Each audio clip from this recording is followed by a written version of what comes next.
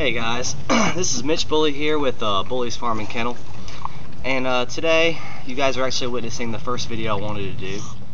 And basically, I've been breeding and raising American Pit Bull Terriers, American Staffordshire Terriers, and American Bullies here for the past few years. And what I find mostly the problem in the Pit Bull world is the lack of education that people have with this breed. So today I decided to start a series of videos. We're going to be going over temperament, health, just everything about owning, and these apply to not just the Pit Bull Terrier, but to any dog really. Just being a responsible pet owner, knowing what to do in certain situations, knowing the good health, and any dog owner should know that that's the most important thing. Today's first video is going to be about the different types of American Pit Bull Terriers, Pit Bulls. The first thing is Pit Bulls have a really generic term. The term Pit Bull refers to about four different types of breeds.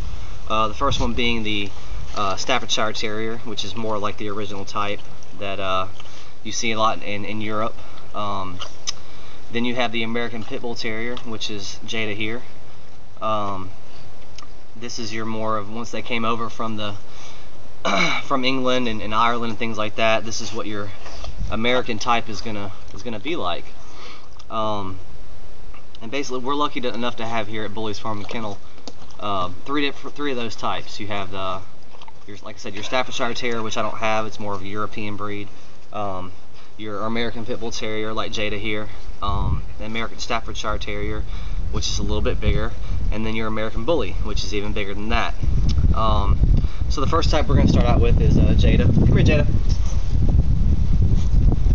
Yeah, that's a good girl.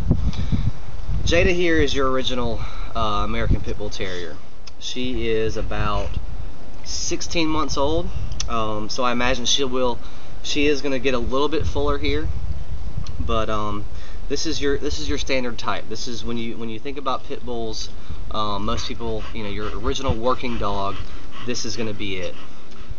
She is about 55 pounds. It's been a little while since I've weighed her, and she still is growing, but I think she won't get any bigger than 60 pounds, which is actually on the larger side for your true American Pit Bull Terriers. But you can see in her, let me get her around here.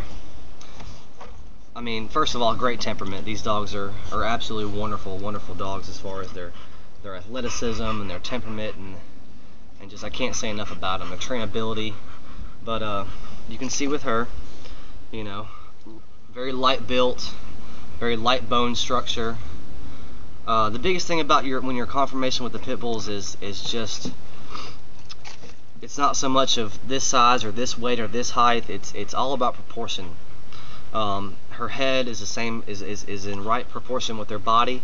Like I said, she will fill out a little bit, just because she's got a little bit more to grow. But she's got a great headpiece. She's very active, as you can see. Wants the treats. Sit. Good girl. Now, in these videos, I'm going to be talking a lot about game. Now, when I say game, I mean nothing of the sort of dogfighting. We don't condone dogfighting. Basically, it's, when I say game, I mean game as far as what these dogs are capable of doing, the drive that they have, the athleticism that they have. And as far as your most game, when I say game or game dog, I'm referring to a American Pit Bull Terrier like her. She's not overly built.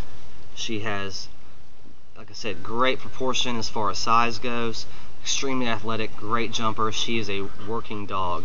And so many times you see in the American Pit Bull Terriers nowadays is the fact that they're overly sized. They're not working dogs anymore, and that's fine. She's a family pet, and she is a working dog at the same time. So this is what you're looking for when you're looking for the original American Pit Bull Terrier. All right, it's just this lean. You want a lean, you want a muscular, you want a good proportion as far as size goes. Anything over 60 pounds with these dogs is a little on the heavier side. You don't want that. She's just a great example. Get her to turn around here. Of what you're looking for with the original American Pit Bull Terrier. Alright. Now next off we're going to bring out an American Staffordshire Terrier. These dogs were built for the show ring. They have the impression, and not just an impression, but they're bred for show and they want to be show quality. They're a little bit larger. The AKC is the only one that recognizes the American Staffordshire Terrier, but basically they're the same breed, and I want to let that know. These dogs are pretty much all the same, and we're just going to show you some of the differences in the conformation. All right. So let's put Jada up, and we'll go grab Nova. Real quick. Come on.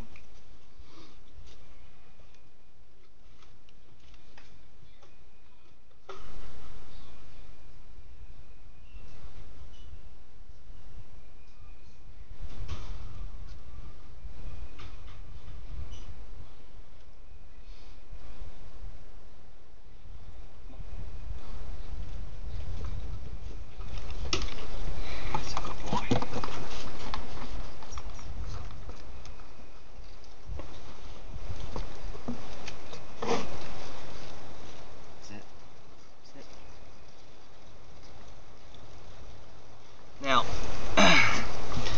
this here is Nova. He is a American Staffordshire Terrier. He's about 10 months old. So, you can see that he's got a little bit more growing to do. He's about 60 pounds right now. I see him topping off about 70 pounds, which is on the larger side for the Amstaffs, but he's got great conformation, great headpiece, solid chest. You notice that you see in a lot of these larger pit bulls that they have the bowed legs, or just they're sticking out to here, legs sticking out to here, chest just so wide. It's all about proportion here. All right. He is what people in the pit bull community call a blue, gray, whatever you want. The actual blue color is actually just a genetic mutation of black. So these dogs had originally been black, but they were bred with that genetic mutation to give them this gray, blue color, whatever you want to call it. Speaking of that, I want everybody to know that so many people say blue nose or red nose or things like that. That's just a reference of color. It is not a breed. It is not a breed type. It is not a bloodline. It is the color of them. Basically, you can cross a bunch of, mix whatever colors you want in pit bull terriers. You're gonna get different colors, whether it be blue nose, whether it be red nose, whatever. It's just a color. It has nothing, absolutely nothing to do with the thing. But as you can tell with him, the difference with him, like I said, he's only 10 months old. He's already bigger than Jada, who's a year and a half. But he's just heavier muscle, heavier bone, but still athletic. Still has great athleticism, and that's what you want to look for. Like I said, these were bred as working dogs. You do not want to take that away from the working dog. I imagine he'll get about probably 10 pounds. He'll bulk up a little bit, but and I'm sorry I couldn't show you a full-grown Amstaff, but this is what your epitome of Amstaff is. Just a little bit heavier, show quality of the American Pit Bull Terrier. Alright, and of course when we bring them over to America, everybody wants bigger and better, and so we've bred up your original American Pit Bull Terrier into these guys right here. And I can't really tell from a camera angle. I hope you guys are getting a good view of him. But great example of your American Staffordshire Terrier. Like I said, he is blue, gray, whatever you want to call him. But this is Nova, like I said, 10 months old, and just a really good example of your American Staffordshire Terrier. Your Amstaffs, like I said, were bred more for show, but we here at Bullies Kennels, we do both. We show them. They're working dogs. At the same time, we do weight pull competitions. We do agility as well as conformation. So here's a good example of your Amstaff here. And next off, we're going to show you the newer breed, the American Bully here. And let me bring him out. I'll be right back.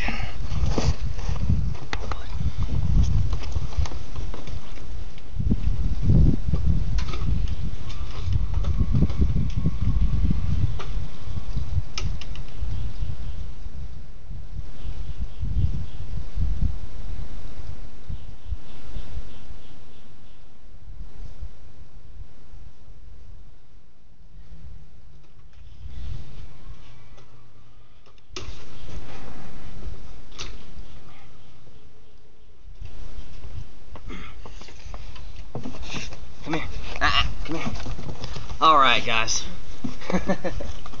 now this overall little rambunctious bundle of joy is your American Bully. Now, there's tons of different types with this dog. Well, first let me start off with the origination of the American Bully.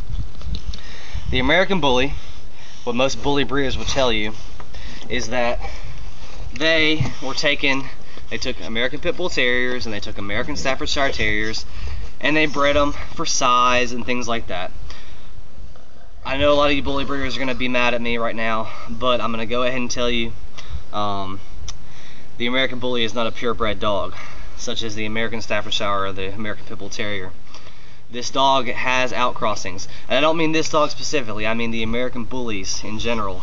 You guys can sit there and tell you're blue in the face that Mastiff, English Bulldogs, things like that, or American Bulldogs were not bred into these guys. I've gone to shows and seen those pocket bullies, which pocket bullies mean the real short, stout, big-headed bullies. I've seen them with corkscrew tails, which is like the English Bulldog. I've seen them with heavy wrinkles, which is indicative of the Mastiffs that are in them. Like I said, if someone sits there, if any bully breeder sits there and tries to tell you that the American Bully has no crossbreeding in them to get that size or get the head size and this bulk that you see, they're lying. So, with that cleared up, I'm sorry, comment what you want, but it's true. Roman here, he'll be 2 years old next week, actually, on the 11th, April 11th. He is what you would call your standard bully. Basically, like I said, we do working dogs here.